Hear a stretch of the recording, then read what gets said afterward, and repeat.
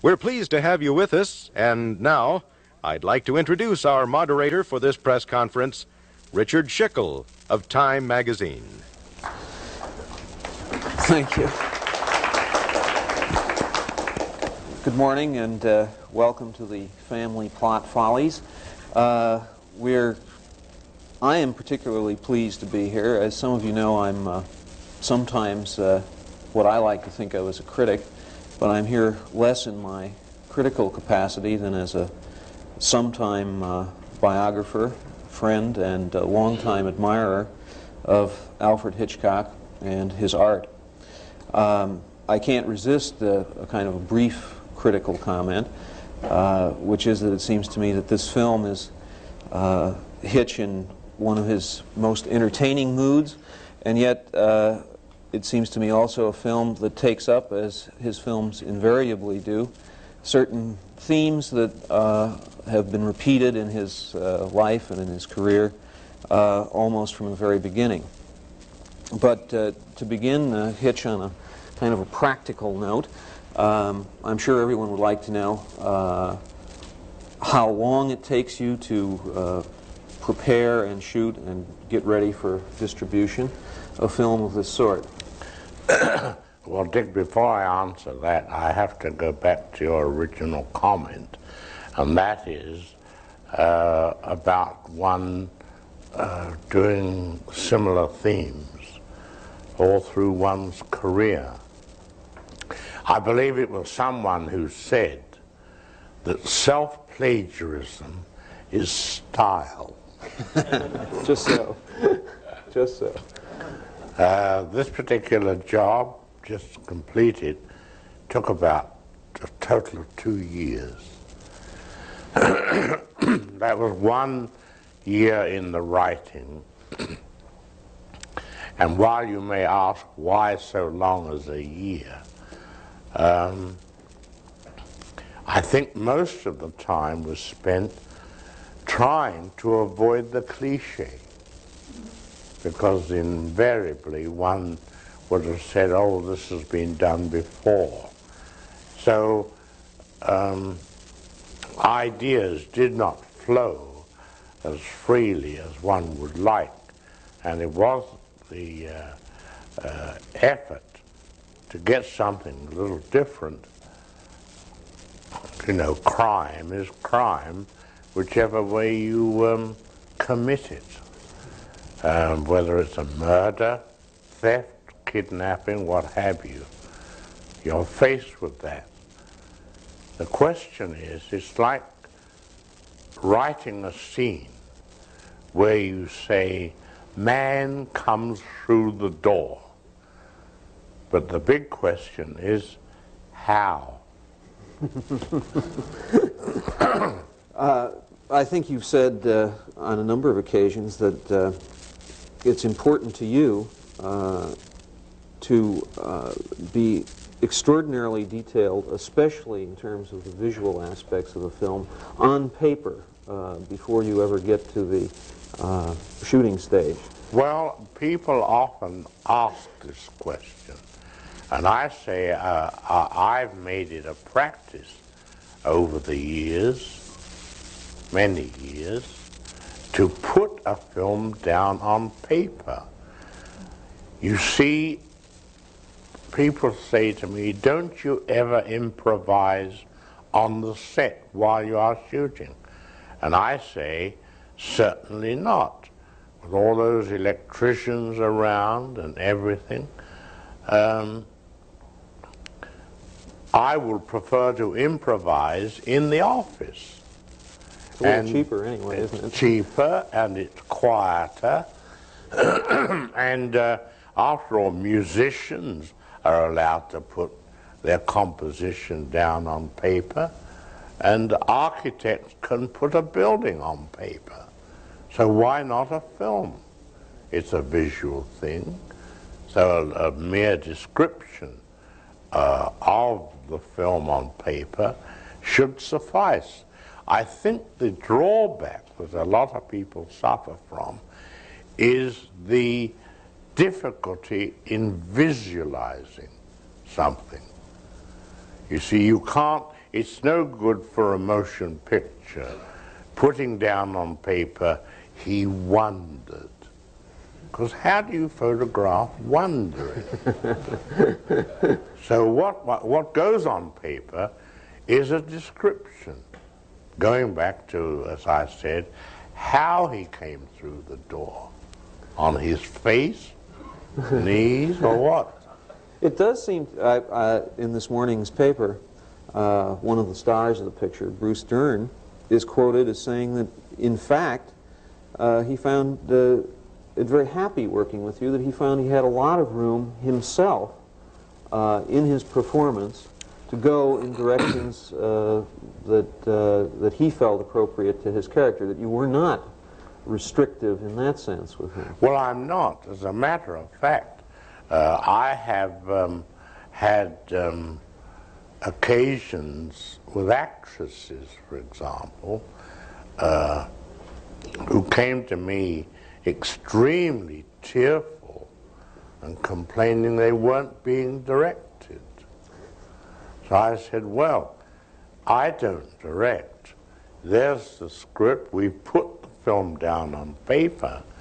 The only thing I have to do with you is to tell you when you are doing it wrong. So, and some of them can get in very, very intense, and much too intense. I remember Ingrid Bergman used to get very worked up and say, oh, I don't know what to do here, and so forth. And I used to say to her, Ingrid, it's only a movie.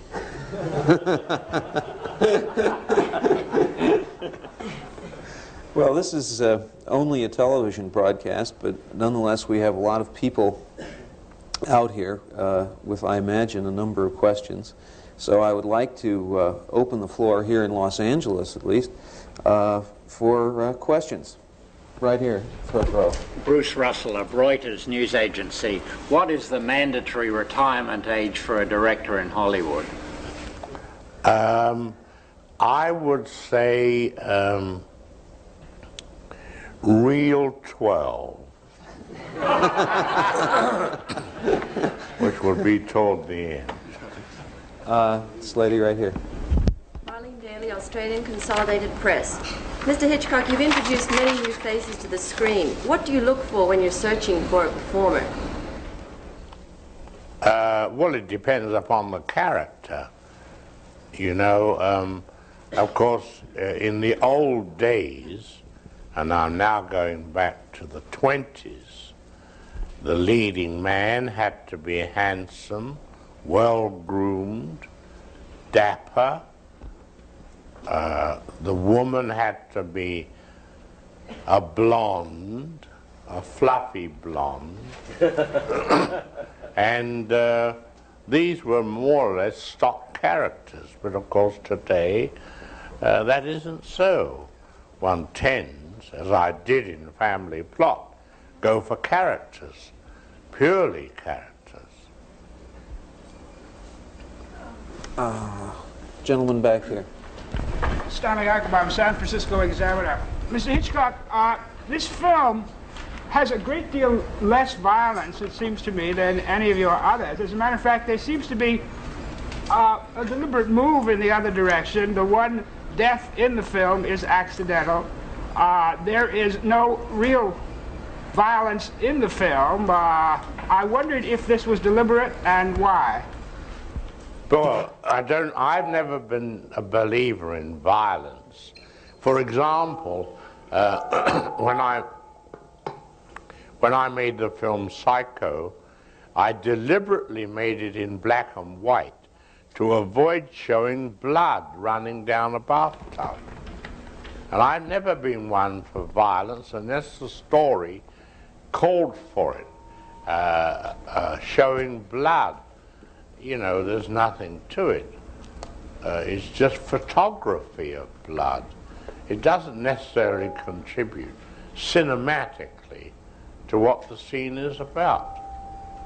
So therefore, I think these things should be avoided. What about the absence of bodies here is what I'm at. The absence of what? The absence of death and bodies in this film. You're saying that there's a, in this film as compared to... You mean nudity? No. You mean dead bodies? Dead bodies. Yes, They're nude as well. Don't want them. They do, look, a dead body doesn't act. I think, though, there is a feeling, perhaps, just in contrast to your previous film, Frenzy, Yes. which, after all, does deal with a psychopath. That's right. I think is possible that what the gentleman's getting at is that, in contrast, this is a film in which all the violence is, in a sense, a violence of the mind, and perhaps you did deliberately veer away from the psychopathic theme to the rather clean jewel theft kind of thing. That's true. On the other hand, you see, there was kidnapping. And the kidnapping was done with as much decorum as possible. Mr. Hitchcock, since you brought up the subject of kidnapping, do you sometimes feel that there really isn't much room left for a suspense film when you have events like this morning's paper, kamikaze pilot trying to kill a Japanese financier, or the Patty Hearst kidnapping? Do you sometimes feel that real events have outpaced what you could possibly dream of in a suspense movie? Well, a suspense movie, at least from my point of view, is giving the audience information in advance, not after the fact. You see, there's a great deal of difference between giving the audience the anticipation as against surprising them. A surprise takes 10 seconds, but anticipation can take an hour. There's a big difference. But most people, you know, they make mystery films, which I don't. I call them mystifying films. Yes, but you're not really answering my question. I wondered if sometimes you feel that the real life dramas have sort of outpaced the film's possibility of exceeding that, or even giving the equivalent of that. No, she's saying the world is such a violent and disturbing place. Is it difficult for you now? Yes, because we're fighting headlines all the time. To the degree, this question raised a question in my mind. It seems to me the crime of our current time is, in fact, kidnapping. There's been an enormous amount of it. It is. Is that to a degree? Does that in any way influence your choice of the kidnapping theme, or is it sort of something that filters into your mind and no, I didn't say I'd like to do a kidnapping film. What interested me about a story like Family Plot was that it was two sides of a triangle meeting at a certain point. In other words, you started at the bottom. It was like a triangle without a base. And gradually, they apparently had no association whatever. And as they came to their apex, that was the shape of the film. And the climax, the apex, came when these two totally unrelated elements came together. And they came together just as the leading lady rings a front door bell of the house which contains a kidnapped bishop. And that's what appealed to me, was the structure of this story. And the kidnapping and all those elements were, part of it, but certainly no great inspiration to me. But the plot was.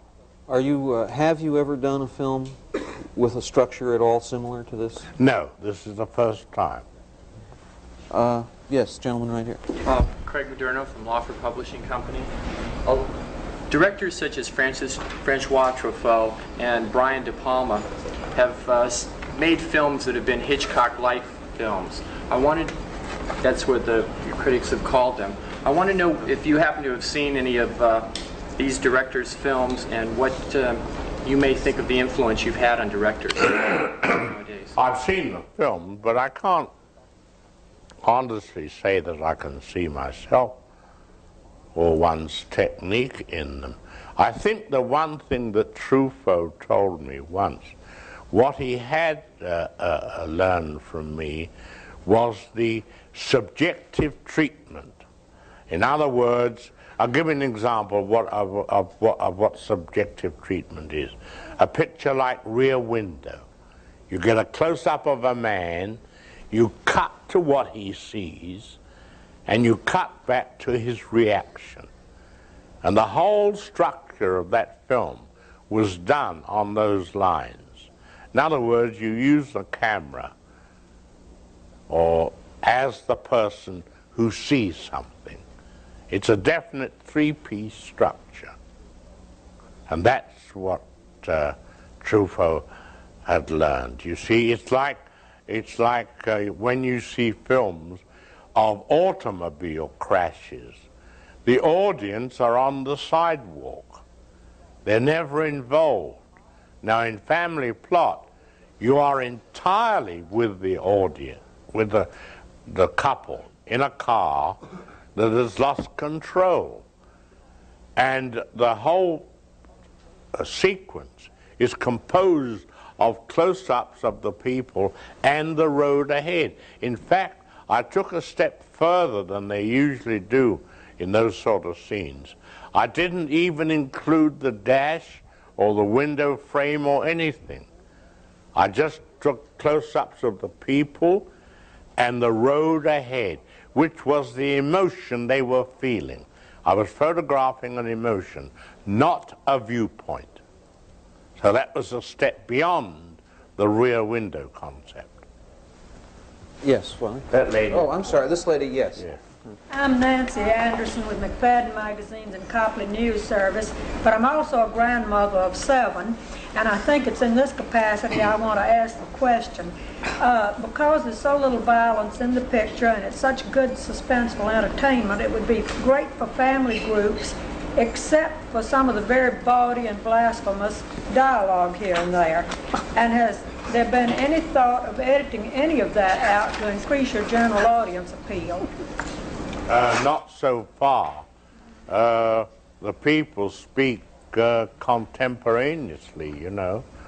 If you eliminated that, I think you would cut down some of the quality of character in the two people. Father? Yeah, Mike Callahan, National Catholic Reporter.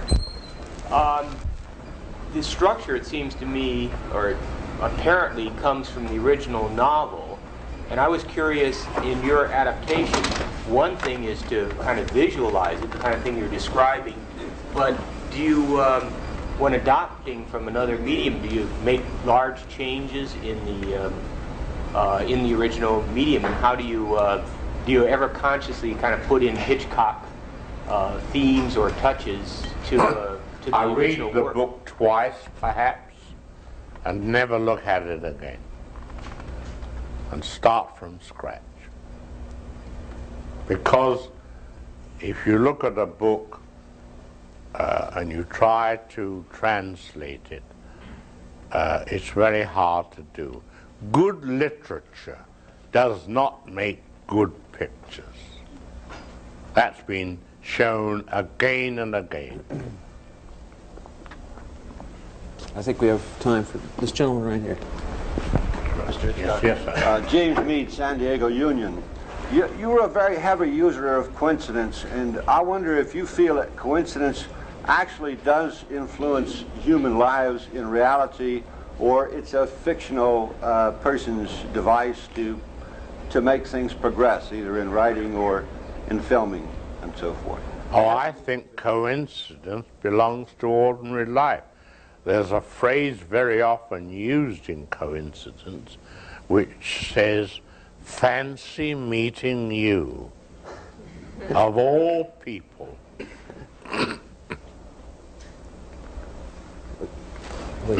Good morning. My name is Richard J. Obele, and I was wondering, during the production of Family Plot, you had an implant operation for a pacemaker. When you returned to work, did you find that this altered your normal work pattern, or did you look at the film or your subject matter differently? No effect whatsoever. I'm not even aware that it's there. Fabulous. Time for one more. This gentleman here. Yeah, Tony Pfizer, UCLA Daily Bruin. If I might go back to that car chase for a moment, at what point did you decide to have the emphasis more on the humor than the terror, or the potential terror in that scene? I think the humor emerged through the players, actually. It's a very fine line between humor and tragedy.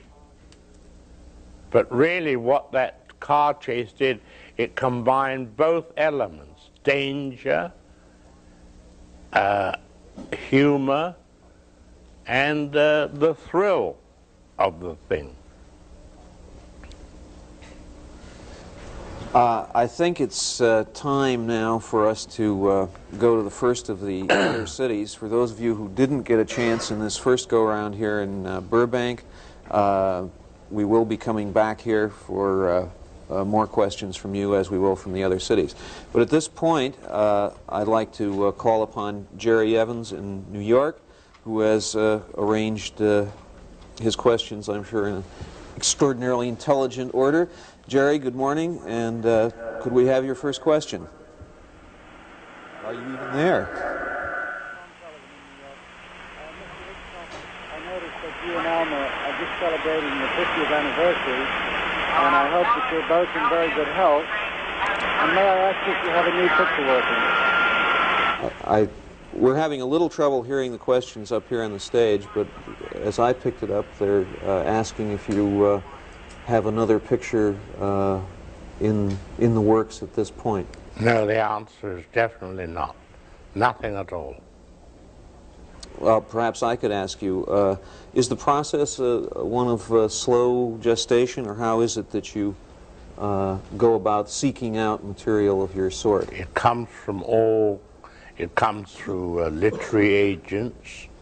It comes through book reviews from various countries. Mm-hmm.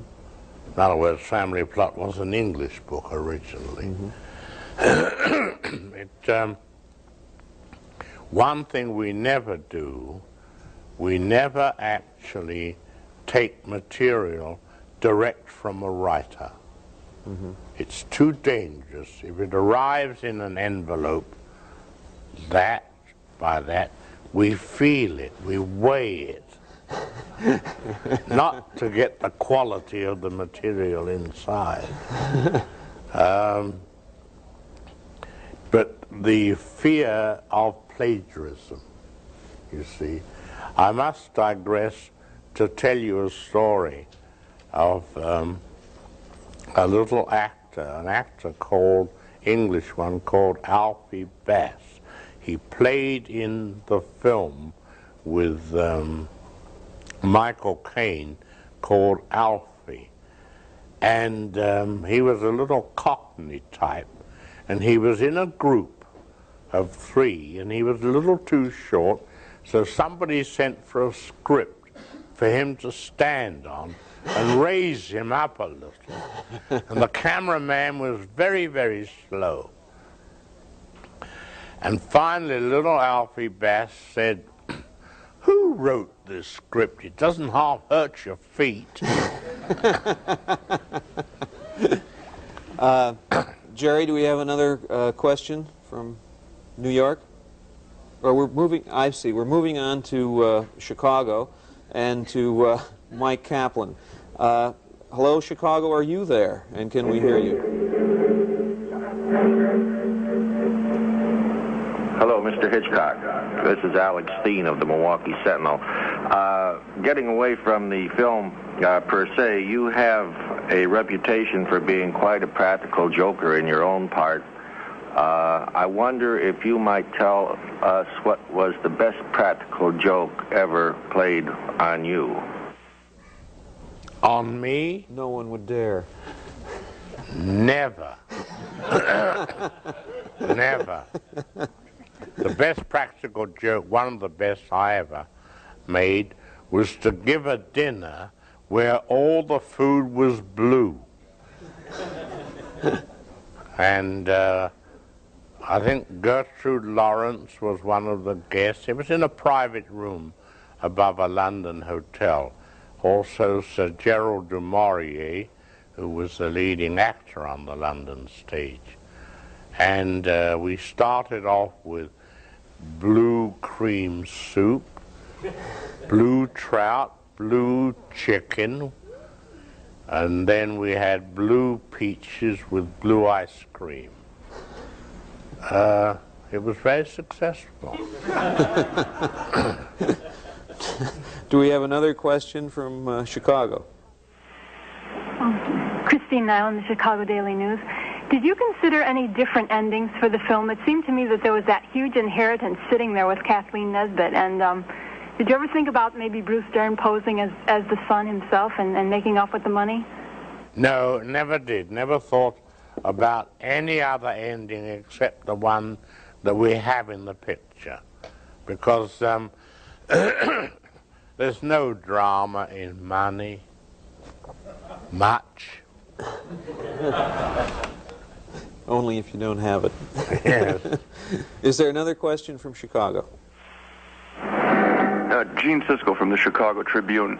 I'm right now in the movie industry. It seems that violent pictures sell day in and day out the best. I'm wondering how that makes you feel about the profession that you've given your life to. I'm wondering if you're very optimistic about the future of the movie business, and if so, can you point to either people or trends that make you optimistic?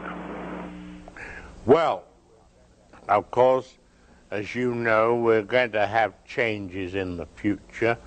To some extent, I gather there'll be a certain amount of home movies through the use of Discovision.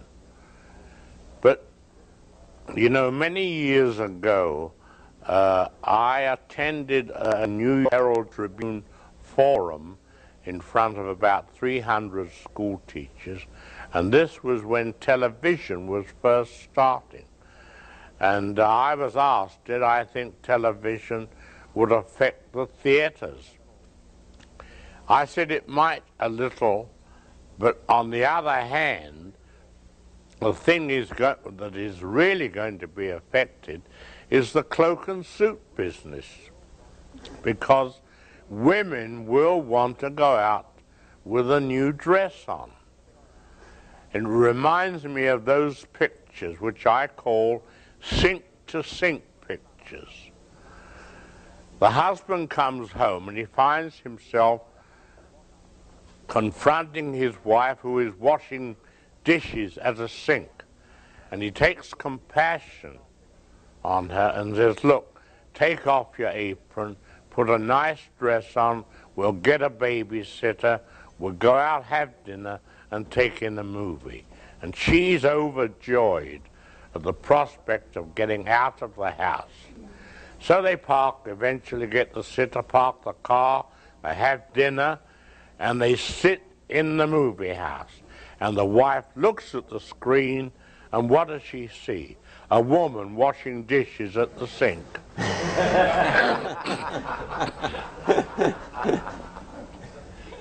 I take it you think there's very little future in that line of work. Well, I think people will want to go out. Otherwise, it means that if they're going to stay at home all the time, then you're going to have a revolt by the wives.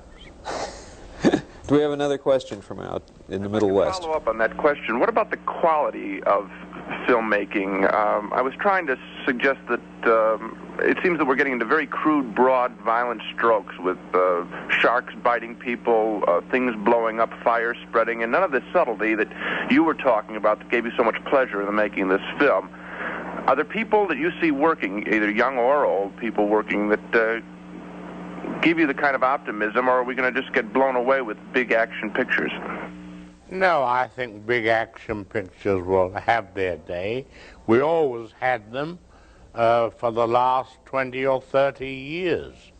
And we shall still have them intermingled with the more intimate picture. Another question. Augusta Callery, Fort Wayne Journal-Gazette. I noticed in this movie that there was more symbolism than usual, like with the names Rainbird and Shoebridge and Blanche, and the two kidnapping victims were, like, one was the bishop and the other was the Greek Constantine. And I wondered how much of this symbolism you intentionally kept in there, how much was from the book, or how you feel about that. I don't think that symbolism meant a lot to this story. They just happened to be names and types, really. I don't look really for symbolism any more than I look for messages in a film. Wasn't it Samuel Goldwyn who once said, "Messages are for Western Union"? It is true, though, Hitch, really from, it seems to me, the beginning of your career in film, that in particular, religious symbols have played a part in a rather subtle way in your films. That may be true, but I don't think in a very, very conscious way. Well, one notices, for example, in this film, the business of the abduction of the bishop right from a place of, normally we think of as the most secure and serene place that we could possibly go, that is to say a church. Is that, we understand that disorder can intrude into even a sacred place? Is that a view? Oh, definitely, yes. I would regard that as a piece of counterpoint, really. Could you explain that a little bit? Well, you know, of all places to go would be to a cathedral, just as much as you might have a murder in a theater. Which you've done a few times. Yes, which, again, it's an effort to avoid the cliche. You see, for example, in that film North by Northwest, I had a situation where Cary Grant was supposed to be put, quote, on the spot.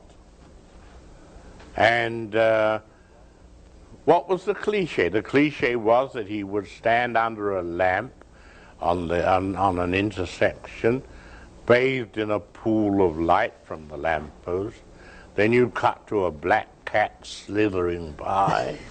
Then you'd cut to a window and the curtains would part and somebody would peer out. It would be midnight, the distant clock would chime. So I decided this is all cliche.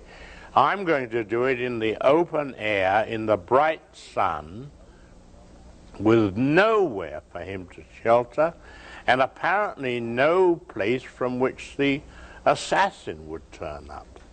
So I chose flat, open country, and where does the assassin come from? Out of the sky. Now, all that was done to avoid the cliche. And not only that, the attack was contrapuntal by the use of the crop duster. Now, another important point is if you use a crop duster, it must dust crops. So he went to hide in a cornfield, and the crop duster came over and drove him out in front of the road. So there was an example of doing an attempted murder in very unconventional surroundings. Right. Do we have another question, please? Mr. Hitchcock, Roger Ebert from the Chicago Sun-Times. The other day I got a call from a graduate student who's doing a paper on the use of the staircase as a motif in the films of Hitchcock. I suggested that she write to you. How would you respond to a question like that, or to academic criticism in general? I think that staircases are made to go up and down.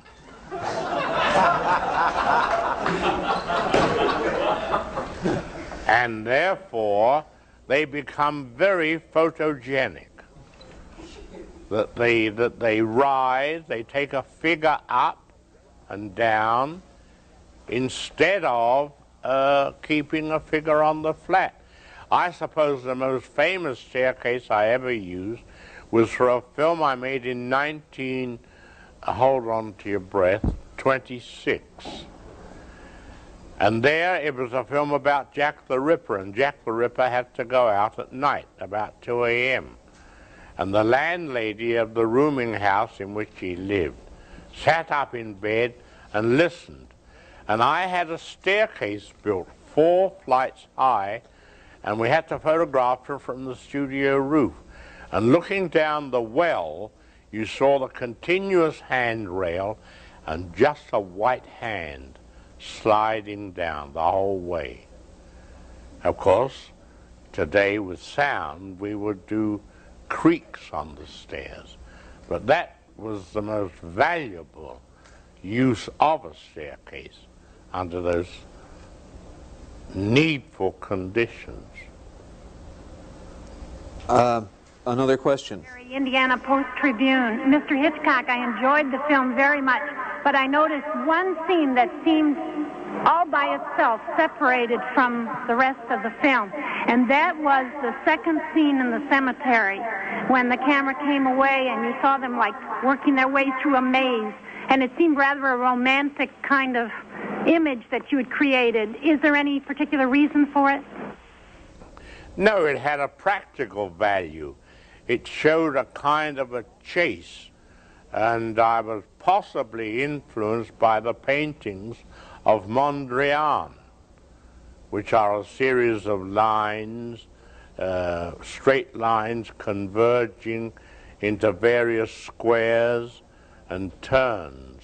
And I felt it was just a fresh way of doing a small chase.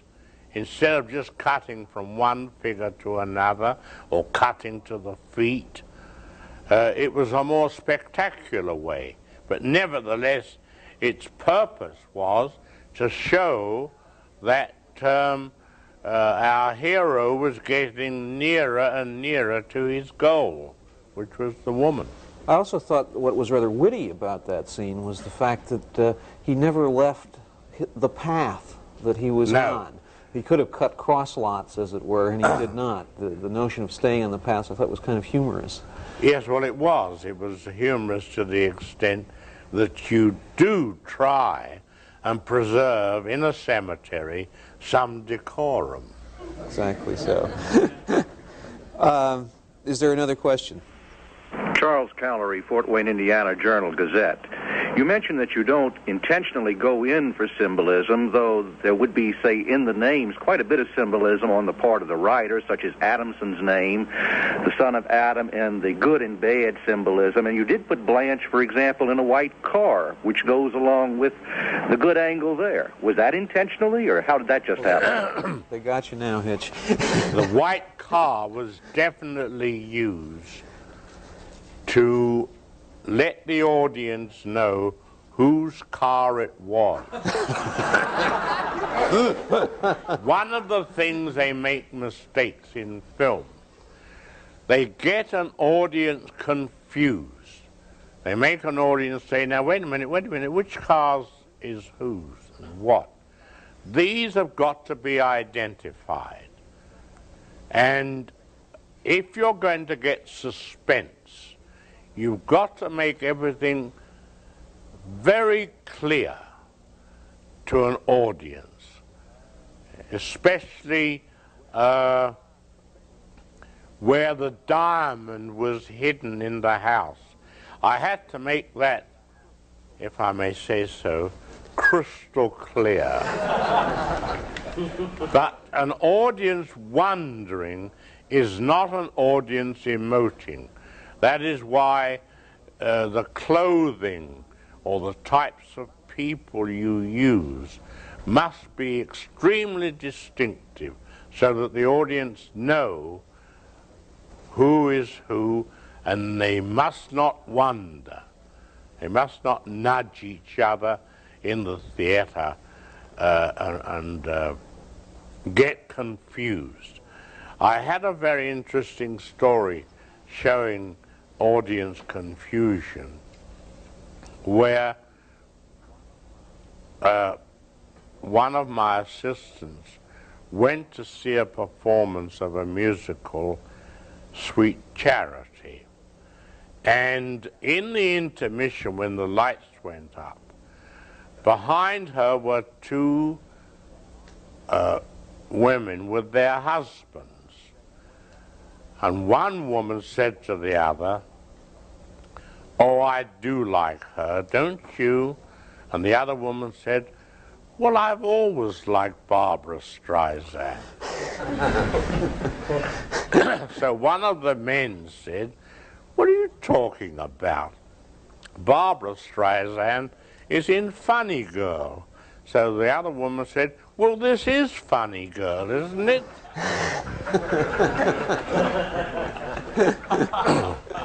That's confusion. Well, we're going to try and solve some earlier confusion. Apparently the line to New York is now open, so we will leave Chicago briefly and try once again to get in touch with my colleagues in New York and with Jerry Evans. Do we have a question from New York?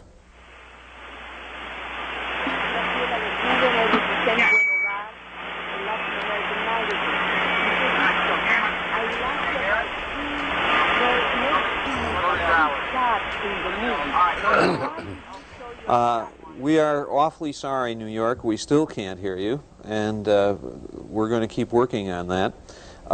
We will now, however, go to Dallas to Bill Burton, who is organizing our seance down there. Bill, do we have a question from Dallas? Yes. This is Don Saffron of the Dallas Times-Herald. Mr. Hitchcock, in your reference before to self-plagiarism, at what point does it cease being style and become a cliche? Well, the cliche belongs to anyone except me.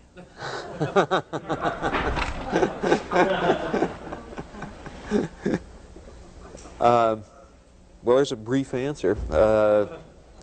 Next question.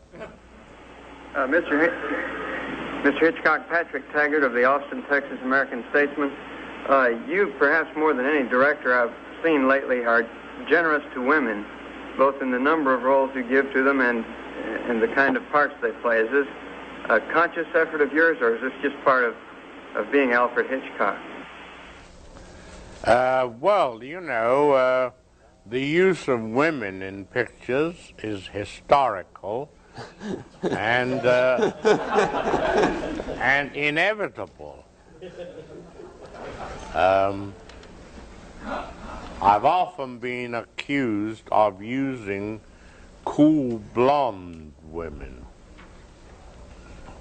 I think this is because I personally, on the screen, have an objection to the type of woman who wears her sex round her neck like jewelry.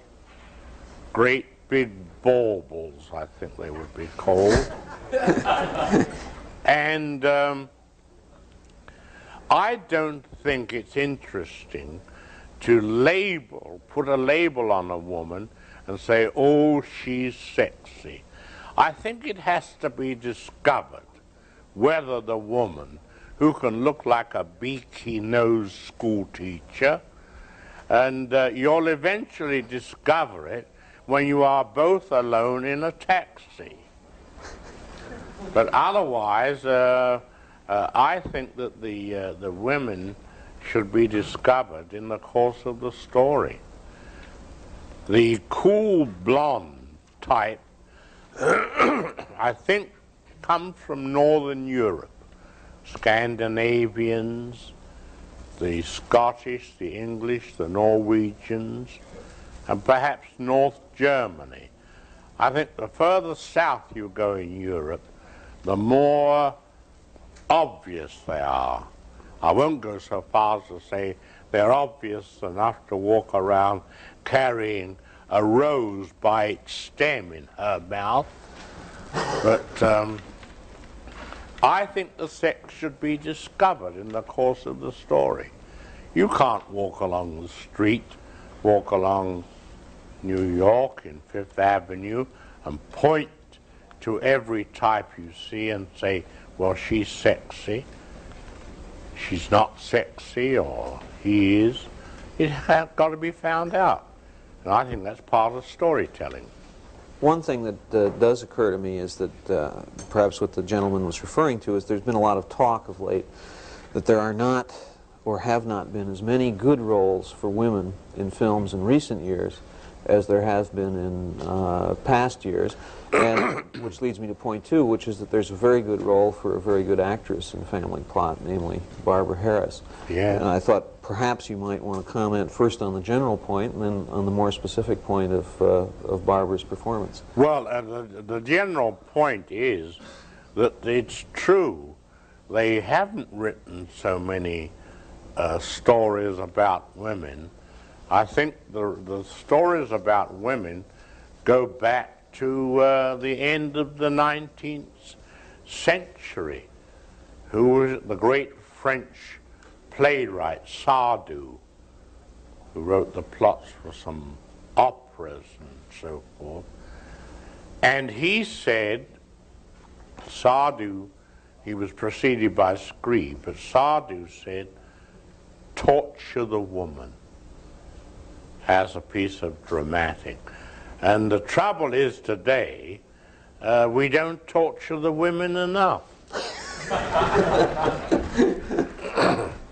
Is that to the degree that suspense requires, I mean, what you're saying there is that the woman in peril is in some sense more attractive to us or more attractive to an audience than perhaps a man in peril? Well, which is allegedly the innocent, the helpless.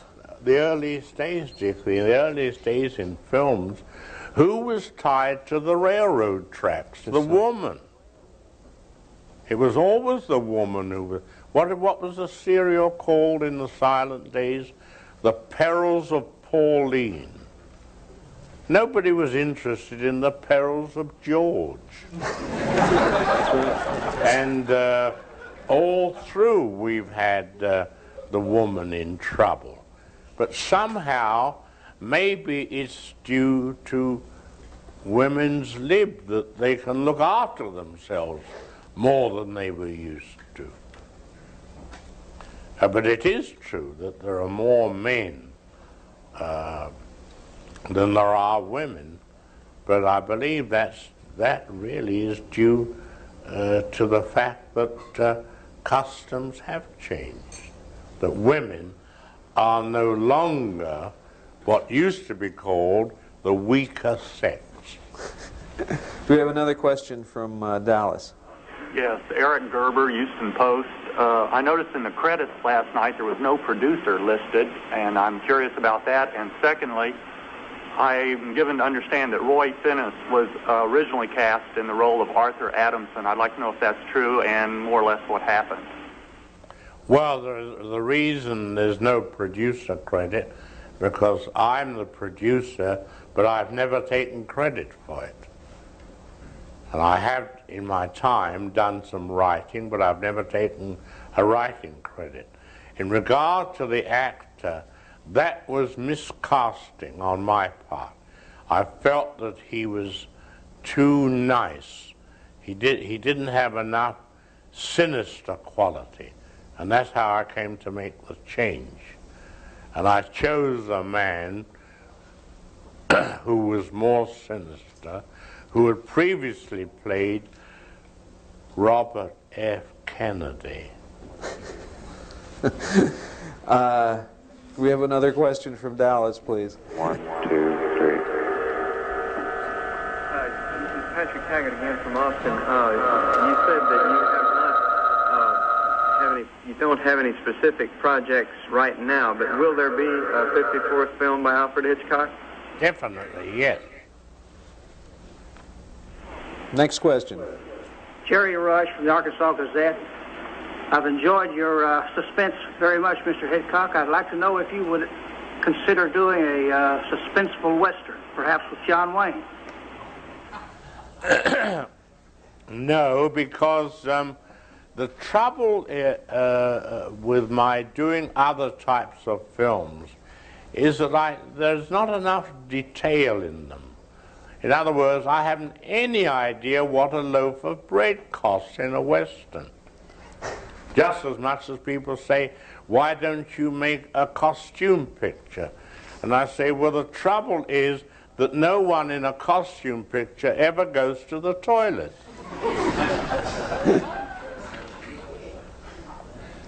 In other words, do you feel that suspense derives, you've said before, suspense derives from audience knowledge, but in some way I felt in conversing with you that details about everything from the train schedules of Europe to what we were talking about yesterday, the herring run in England, that somehow that stuff, though it may not be specifically related to the film, in some ways enriches your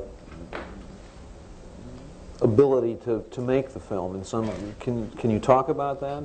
What is that need for detail that you may not specifically use on the screen? Well, the need for detail is to create a greater audience identification. The audience are familiar with certain things. Yeah, I've never seen a man try on a Stetson in a Western. Mm-hmm. I've never seen him in a store buying what they used to call chaps. I don't mean English chaps, old chap and all that. I mean those furry things. Never seen anything like that. You have another question, please. Patty Moore, the Dallas Morning News. Mr. Hitchcock, I understand that Shadow of a Doubt is one of your favorite pictures. Could you tell us why? Well, because, first of all, a lot of pictures up to that time had been made on the back lot. And this time, with Thornton Wilder, we eventually sought out a town in Northern California, just about 50 miles north of San Francisco. And we went and stayed in the town and got to know the price of everything, the houses, the bank, and all the detail. And then we went back to the town and shot the whole film there. And I found that very, very satisfying. We even, there were townspeople were so good to us that they allowed us to take the regular bus, including all the passengers, off its main route and down the route in which we were shooting. And we got tremendous help. And it also satisfied me in this respect. It was a melodrama, but it was full of character and various characters. That the central figure was a murderer, but attractive, and in many ways, in many aspects, Family Plot comes close to that in terms of character, not necessarily in terms of crime committed, because in the case of Shadow of a Doubt, the crimes had already been committed. Do we have another question then from Dallas? Mr. Hitchcock, this is John Buston from the Austin Citizen. I recall, I believe, that originally Family Plot was entitled Deceit. Could you tell us what went into the change of title? Well, I felt the word deceit suggested a bedroom farce. It suggested, it was rather a mild word. It didn't carry any meaning with it. Pictorially, when one began to think about deceit, there you had the woman in bed, the husband entering the bedroom, and the lover secreted behind a curtain where there was a row of the women's shoes and two big boots of the man standing out. And that, to me, epitomized the word deceit. It wasn't good, I didn't think. We have time for another question from Dallas. This is John Buston again. You were speaking of symbolism, and I recall in North by Northwest, kind of a famous symbol that you created with the train tunnel. You recall that, and if so, could you explain a little about what you had in mind? I think that comes under the heading of pornography ahead of its time. Do you have another question from Dallas?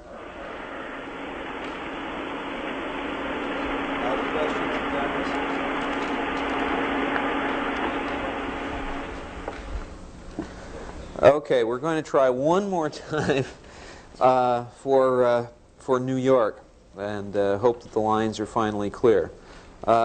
Can you hear us, New York, and can we hear you? Graciela Lecube for Buen Hogar, Latin America. Mr. Hitchcock, you always talk about surprise about your movies, and I was surprised for two little shots. Why did you show yourself in a shadow, and why did you have Barbara Harris at the end wink at us instead of you winking at us like you are doing from the poster? Well, Barbara Harris really winked because she was telling us that she was not psychic, because while being carried through to the cellar, the sodium pentothal or whatever they stuck her with hadn't taken, so she posed as being unconscious, and she actually heard a reference to the chandelier by the two kidnappers. What was the other part of the question? About yourself in shadow. Oh, in shadow. That was sheer modesty. Another reason was that it was very short, so that I wouldn't have to suffer the indignity of being an actor for too long. Next question. Tom McElfresh, Cincinnati Enquirer. Mr. Hitchcock, is there maybe a MacGuffin gone wrong? It seemed to me Karen Black put the wig into the refrigerator when they returned. Why? Well, when she came to put it on, it was nice and cool.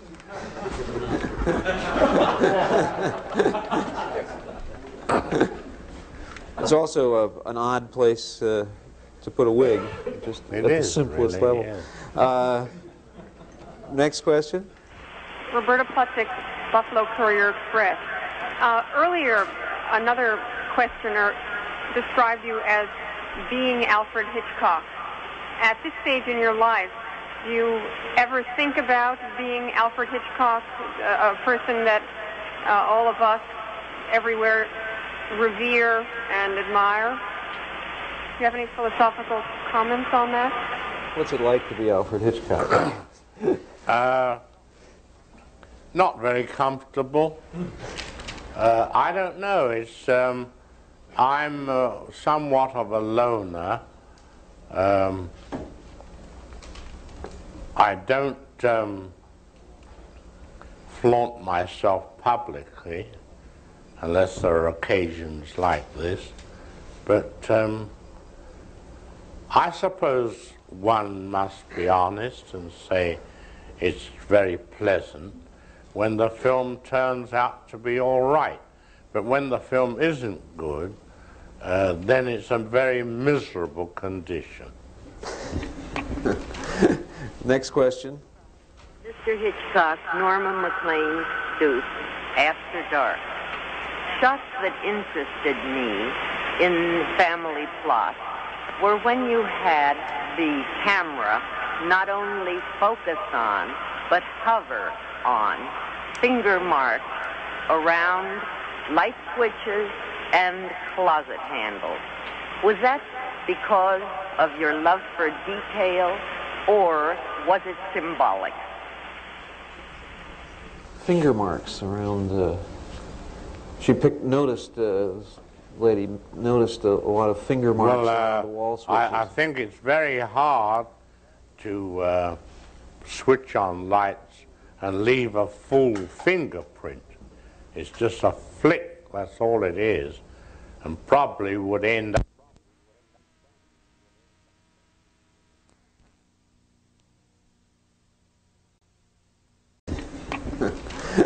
Next question.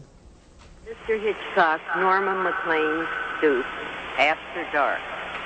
Shots that interested me in family plot were when you had the camera not only focus on, but hover on finger marks around light switches and closet handles.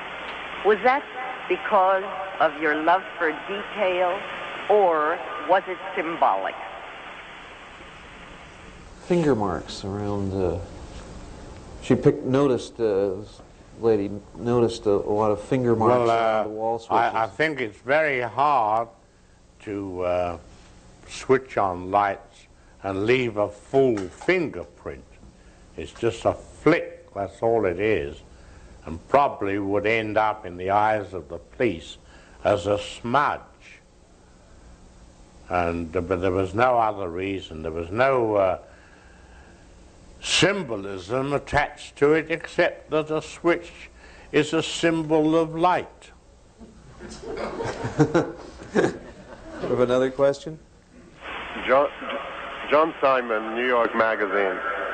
Mr. Hitchcock, does the fact that the acting in this film, in Family Plot, tends to be more of the overstated, mugging kind, rather than your usual cool, understated kind of acting, does this mean that you're losing confidence in the audience and in their ability to understand unless such over-explicitness is used? No, I don't think. I think if there's any excess of expression, it's due to the characters of our two leading people, as opposed to the more placid features of our kidnappers. I think it's a matter of the Barbara Harris and Bruce Dern were rather extroverts in their way, whereas the other two were more secretive. It also strikes me as that the other two were more confident in themselves and thus not necessarily in a state of agitation. While these two people were chasing around and not really knowing what was happening to them or around them. And it strikes me as fairly natural for them to be a little more. Also, they're perhaps not as actually bright as the other people. No, they're not. They're certainly not what you would call sophisticated people. That's right. Do we have another question, please? This is Graciela Lecube again. You said before that actresses come to you intense, very worked out, tearful. What about the actors? How do they come to you?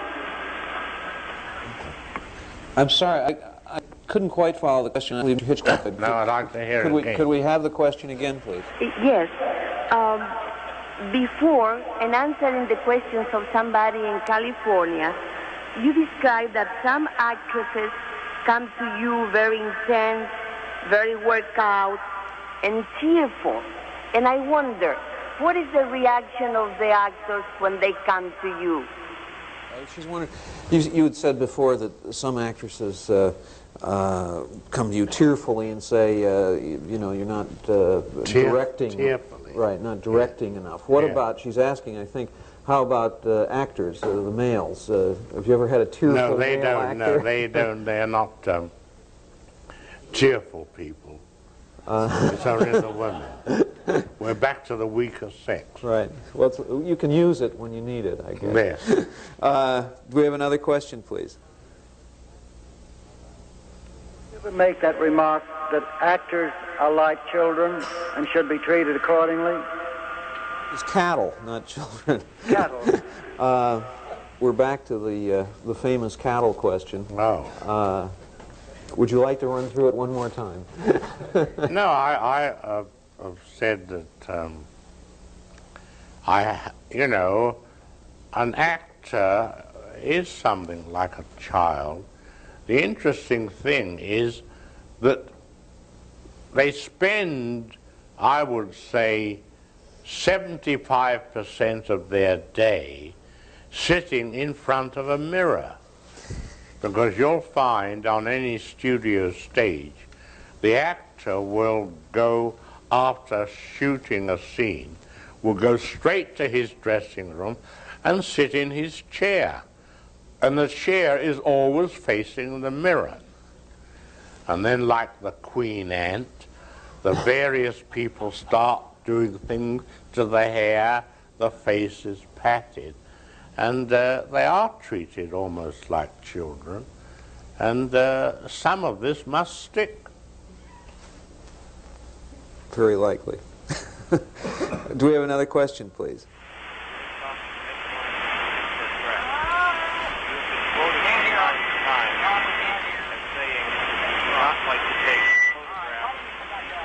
I'm sorry, we really can't hear it. Could you get the microphone closer or whatever?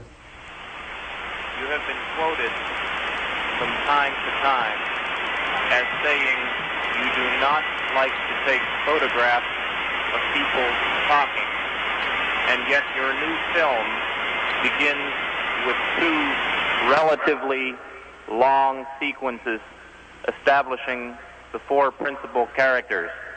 Did you consider another way of opening this film? Hear the question. Yes, you see, what you are dealing there in the story of this kind is what we call the springboard situation. And that must be laid out perfectly clearly to the audience. And it calls for a certain amount of explanation and words and so forth. I remember many years ago, and it's always a very hard scene to do. I remember years ago I made a picture, 39 Steps, and there I had the springboard situation of a woman spy describing her objective. And I found that I had to shoot the scene 3 times in order to get it spontaneous and clear to the audience. And I think the audience must be made comfortable at the beginning so that then once you've given them all the information they require, then you can start to be purely cinematic and start to tell your story in pictures. The only thing wrong with the silent picture was that actors or characters opened their mouths and no sound came out. Otherwise, it was the ideal thing, even in those days, to dispense with titles. I remember I was working on the Ufa lot in 1924, and they were making a film with Emil Jannings called The Last Laugh. And their objective in those days was to do without titles. They only allowed one title in the whole picture, and that was to announce an epilogue to the picture. But otherwise, Murnau was the director, and they went through the whole film without a single word of explanation. Did you feel in the very long opening sequence of Family Plot, I felt 2 things. One was that it was for you perhaps an interesting exercise to see how long you could sustain that remarkable long monologue of Barbara Harris's. And second of all, I thought just possibly you were having on a previous success, namely The Exorcist, just slightly having a joke at its expense. Is there any truth in either of those suppositions? I don't think so, no. I think that it was as near what one supposed was a seance as possible, with the necessary words. Do we have another question from New York? Mr. Hitchcock, Tom McElfresh again. You said earlier that the humor in the car sequence emerged in the playing. Did it come as a surprise, as an enrichment of characters that you had conceived perhaps in another way? Were there other such surprises, if they were, in this film, or have there been instances where the shape of films have changed because of things you discovered on the set in performances, in earlier films? Not really. In that particular car chase, the humor emerged by the actions of the characters in the car.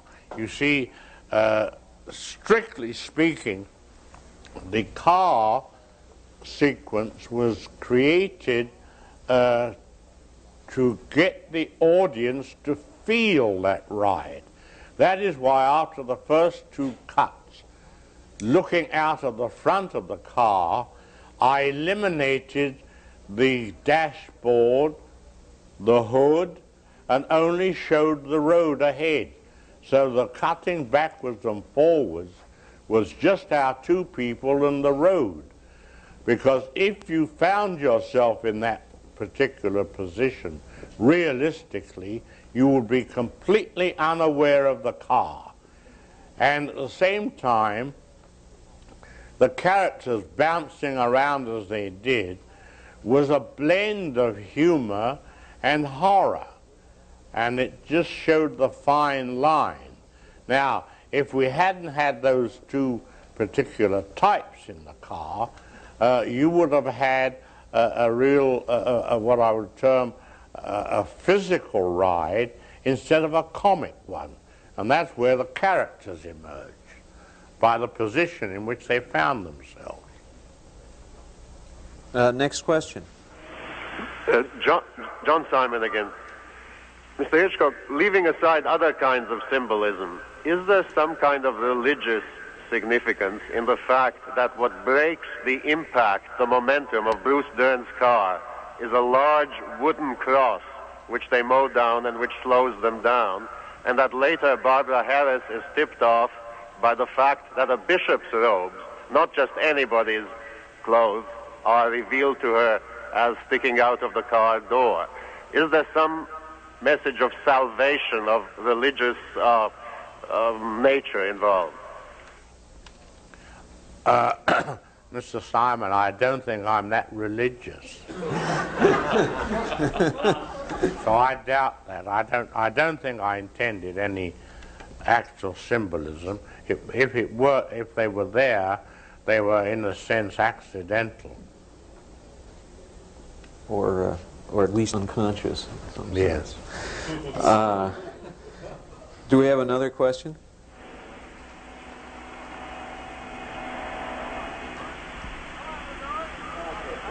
I can't hear you. Yeah, Mr. Hitchcock, I noticed that you and Alma are having your 50th wedding anniversary this year. I hope you're both in good health. Very much so, thank you. And a clear conscience.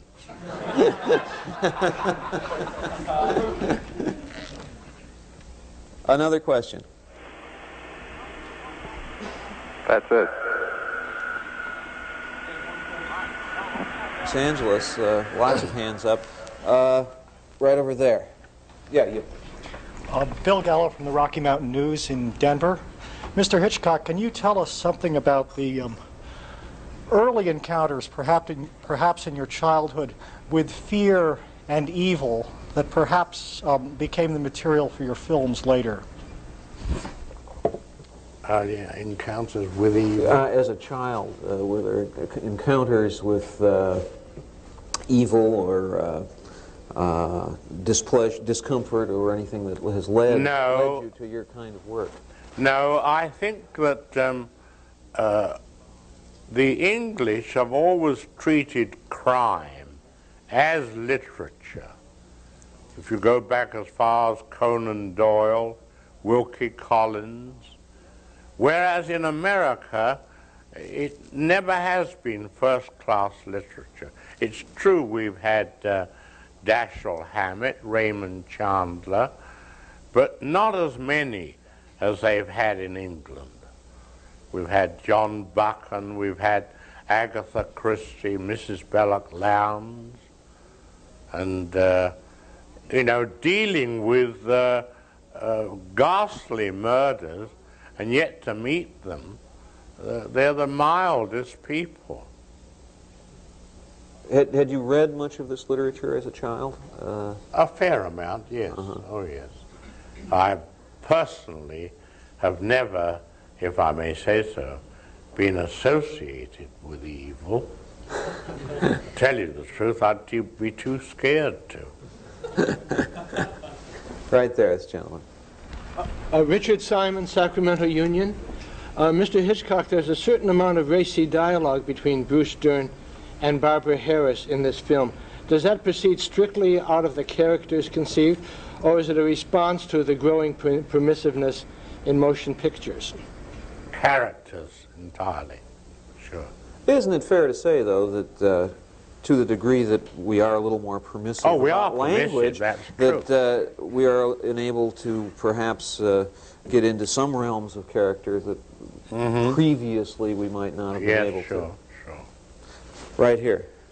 Carl Klaus, Axel Springer Publications, Germany.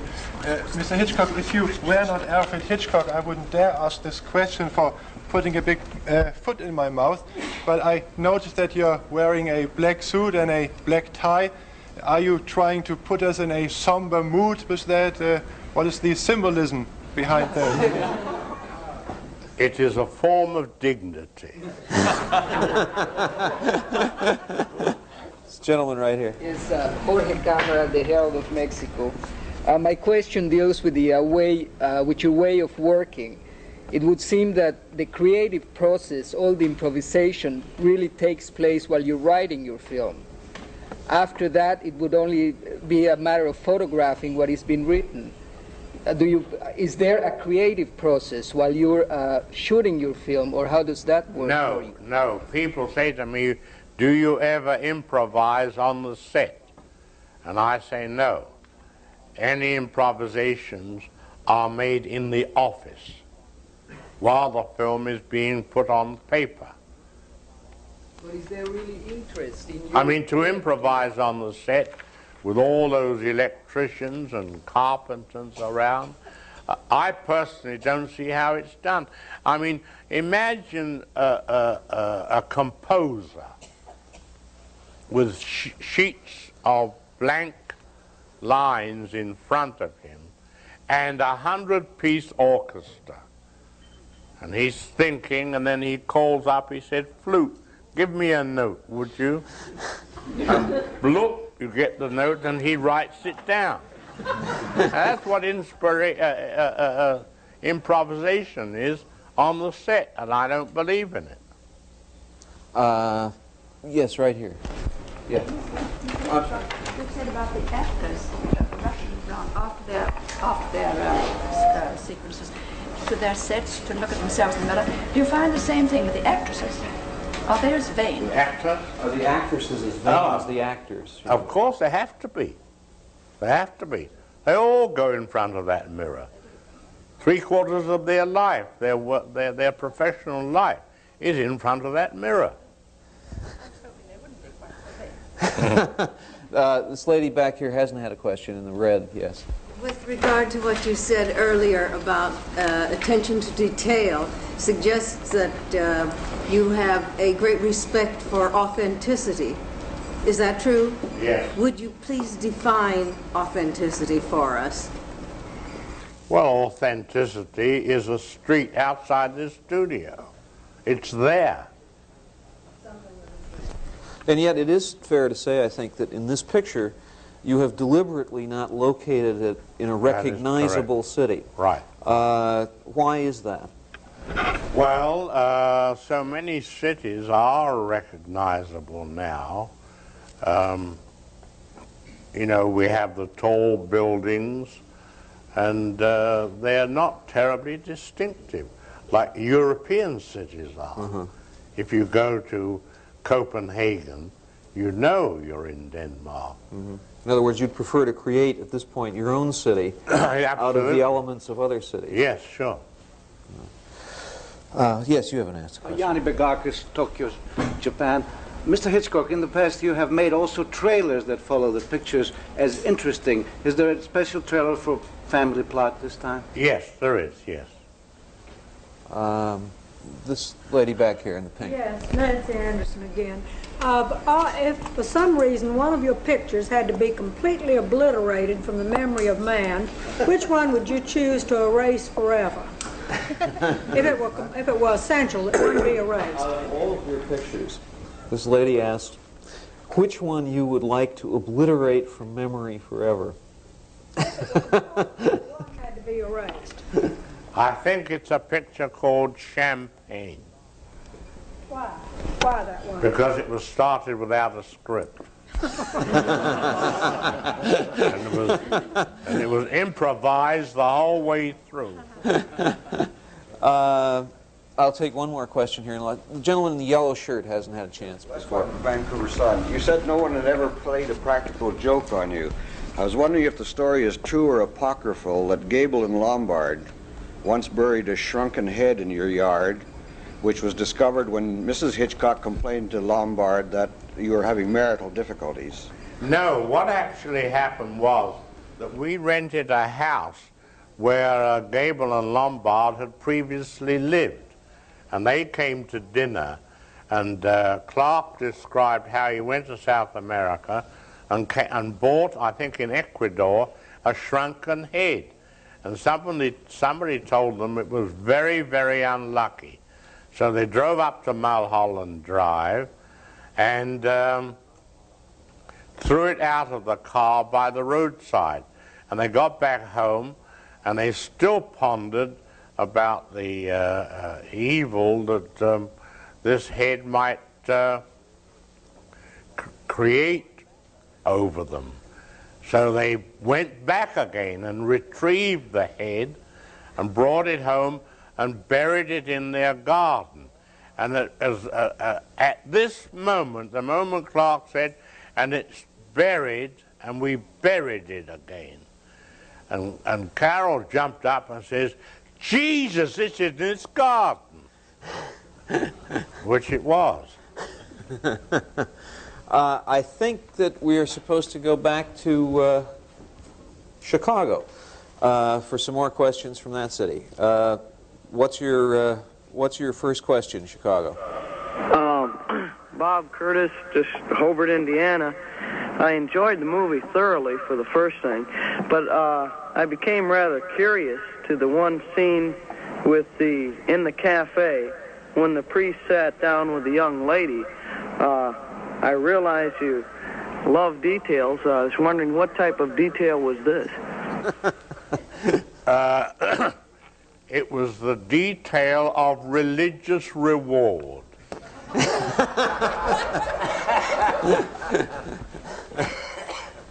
I'm certain he was an Anglican priest in any event. Oh, yes, of course. The next question, please. Charles Calvary, Fort Wayne Journal-Gazette. You mentioned that you go in for great human details in these films, yet I found in this film much less than in others, in fact, a certain isolation. You isolated the characters from their environment. You tried to make it seem like they weren't connected to practically anybody else in the film, and I didn't find all of these human details outside as in other films. I think it's a rather interesting question. The sense of isolation. The point is that story-wise, we were interested in those two people. It would be so easy to say, well, I wrote my mother a letter today, or I haven't heard from my father lately. But those items are inconsequential, so why bother with them?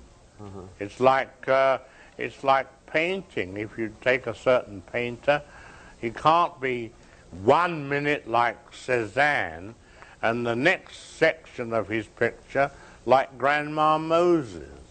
Well, one thing that occurs to me, Hitch, is that isolation of the sort this gentleman is talking about implies obsession, and it struck me that these are all people who would be paying very little attention to the world outside, because each is obsessed in some way with his that is true. problem. That is true. And, you know, after all, take myself. I'm a loner. I don't know anyone around this town except in our profession. Not a soul. Exactly. Right. Do we have another question then from Chicago? Mr. Hitchcock, Frank Hunter of the St. Louis Globe-Democrat, your work has always suggested to me that you might be easily bored by commonplace occurrences. If so, what do you like to do yourself for excitement and amusement when you're not making a picture? Reading biography. I've just finished reading a book on the South African Boer War. Another question. Christine Allen from the Chicago Daily News. The more time that you spend making films, the more time that you spend as a film director, do you find that the process gets easier or more difficult or more or less enjoyable? Has it changed for you at all over the years? Has the process of making films changed for you at all? Is it more or less the same enjoyable? It's enjoyable to the extent if you're successful in avoiding the cliche. But that seems to be the one thing that obsesses me in making a picture, is trying, not always succeeding, but trying to avoid the cliche. I mean, I remember when I made that movie, North by Northwest, we did a journey from New York to Chicago on the 20th Century Limited. And I'd always noticed in all pictures concerning trains, and why they would do it, I haven't the faintest idea. But they seemed to take the audience off the train and stand them in a field so they could all watch the train go by. And once the train had gone by, they all got back on the train again. So what I did in the North by Northwest, I went to the end of the corridor of the traveling train and opened the top half of the iron door and had a special rack made and let the camera slide out and let it see the curve of the train. So I didn't take the camera off the train to have a look at it from a distance. Now the cliche of putting the audience in the field to watch the train go by, they still do today. And it's accepted. Do we have another question?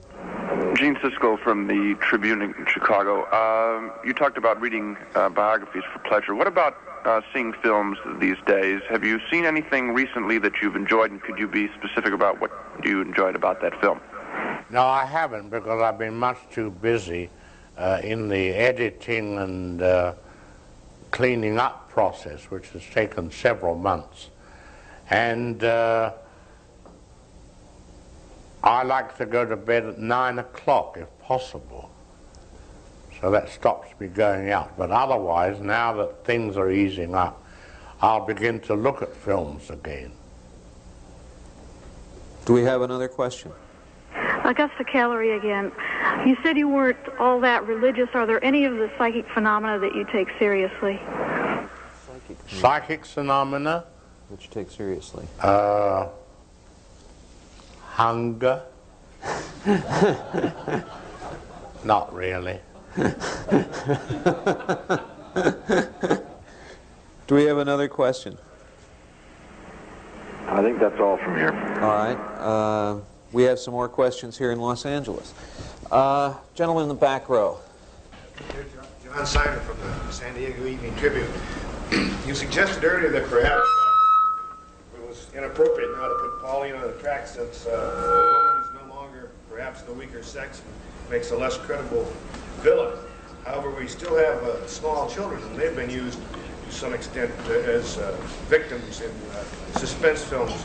But I rarely see small children in Hitchcock films. Could you comment on that? I've made them with small children and used them symbolically. I made a film called, they called it in this country, The Girl Was Young. I wanted to do a murder story concerning young people. And the young man who is alleged to be the murderer escapes and is helped by the chief superintendent of the police's daughter. And she said, oh, I've got to go to my aunt's. And at her aunt's, it's a children's party, and they're playing blind man's buff. And auntie is blind man, and she gropes around the room and gropes after the accused murderer. And when it arrived in this country, for some unknown reason, the distributors cut that scene out. And yet, to me, it was symbolic of a children's game and a murderer, and the elements went together. There's also the child carrying the bomb, of course. Oh, the boy, the teenage boy carrying the bomb across London, in the picture called The Woman Alone. But there have been other stories, not made by me, like High Wind in Jamaica. That's a group of evil children. Over here, you haven't had a chance. Robert Kendall with Hollywood Studio Magazine. I've been reading that Janet Leigh still gets hate mail from the picture Psycho. And I was wondering, number one, if you can figure out any reason why the impact of that motion picture had such a tremendous effect that people still react to it. And number two, is there any other motion picture that people reacted to like this over a period of years? I don't know one of why she should receive hate mail when she was the victim. That's right. I can't figure it out. I can't figure that out. You know, I once had a letter from a man who said, my daughter once saw the French film Diabolique. That's where the man rises out of the tub. And he said, we couldn't get her to take a tub anymore. And now she's seen Psycho, she won't take a shower. And she's been very, very difficult to be around. What should I do? And I said, dear sir, send her to the dry cleaner. Gentleman here. Ron Pennington, The Hollywood Reporter. You say that most of your improvising is done in the office, but do you then have a long rehearsal period in which the actors are allowed to improvise not dialogue but emotion reaction? No, because the picture having been made on paper, all I request of them is to read. Very set then. Right here. If you were to be approached and someone asked you to take 5 films which represented the best of your talents, which films of yours would you choose? Oh, I don't know. I'd have to go a long way back. I'd go back to 39 Steps, possibly Rear Window, the original Lodger, which was about Jack the Ripper. And I think, if I'm allowed to say so, maybe Family Plot. Oh, for heaven's sake. How about Vertigo? I'm kidding. How about Vertigo? I enjoyed. In the sense that it is a growing reputation, in a sense, growing since its release. It has. So that many of us, I think, of over the years. I remember an English report, and it said of Vertigo, we cannot understand why the French chose Vertigo as one of their best 10 films of the year. But I think its growing reputation is, yes. It's more than a cult. I think people are beginning to recognize it for the extraordinary work that it is. Yes. Do you give any thought at all to retirement? Is making a film these days more exhausting, and have you been told to lose weight? I'm losing weight all the time. All this morning I've been losing weight, answering these questions. Have you given any thought to retirement? Or? Retirement? What's that? Way to go. Yes, this lady. We all wish you a much longer and very continuously productive life, but since this movie is called Family Plot, what would you like to have inscribed on your tombstone? I don't know. I suppose it's something to the effect, quotes, you can see what can happen to you if you aren't a good boy, unquote. Well, I feel that Hitch has been an awfully good boy this morning, and that we have reached a point at which we might reasonably break this up. It's been a pleasure for me once again to be here with Alfred Hitchcock. I again thank him for his presence and for his work, and I thank all of you for coming out and being so intelligent so early in the morning. Thank you, and goodbye.